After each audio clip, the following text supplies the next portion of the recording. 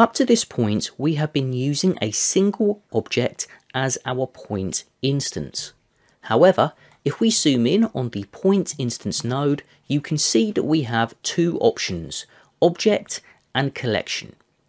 This time, let's create a new collection in Blender and use the collection as our point instance system.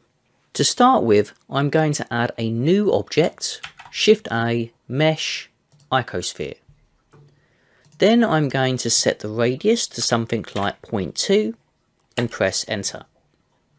By doing this in the operator panel when the object is created, we're not altering the scale, so we don't need to apply the scale by going Ctrl A if we manipulate the values here in the operator panel. Next, I'm going to add a new collection by right-clicking in the outliner panel, select new collection, and just rename this new collection as instance obj. Then I'm going to position my icosphere inside my instance obj collection and do the same with the cube object. Then select the plane once again, choose collection from our point instance node, and when we do that, you will see that all of the scattered points have disappeared because we don't have anything defined here. Left click and select instance obj. So as soon as we do this and zoom in, you can see that we are creating instances of both the cube and the icosphere.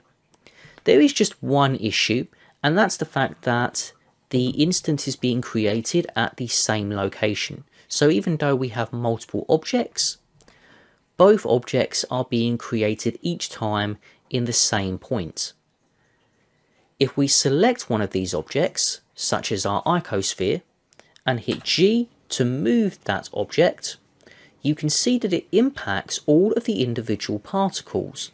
So if I lock this to the x-axis, for example, or maybe the y, and reposition, you can see the effect that this has on each individual particle that has been scattered around our plane. However, this is not really the sort of behavior that you want if you're trying to randomly generate your particles. This doesn't look as random with a cube and an icosphere sat next to each other at every generated instance. Fortunately, the solution is much simpler than you might think. In the point instance node, we have a tick box that says whole collection. When this is ticked, it basically applies the entire collection of objects to each generated instance using their transform values such as the location. However, by unticking this box, like so, and zooming out, you will be able to see that now each instance holds only a single object from that collection. If I was to add a third object to my collection, so I'm going to select instance obj, hit Shift A, then go monkey, reduce the size to about 0.2, reposition on the y-axis to about here, and then select my plane object, what I can do is I can just increase my value, and you will see that we are generating the cube, icosphere and Suzanne objects, but always in different locations to each other.